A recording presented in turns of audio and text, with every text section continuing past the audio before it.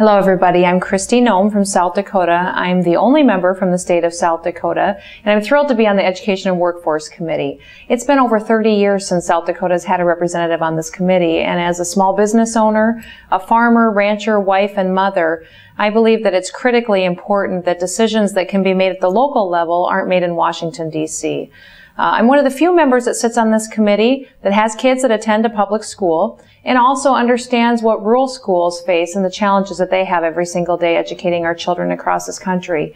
I truly believe that a bureaucrat sitting in an office in Washington, D.C. should not be making decisions that a local administrator, a school board, or a teacher and principal can be making every single day. So I'm excited about the work this committee is going to be doing. I'm excited to have a part in it, and I'm sure that as we go forward working with Chairman Klein that we'll be able to give our children an even better education into the future. Thank you.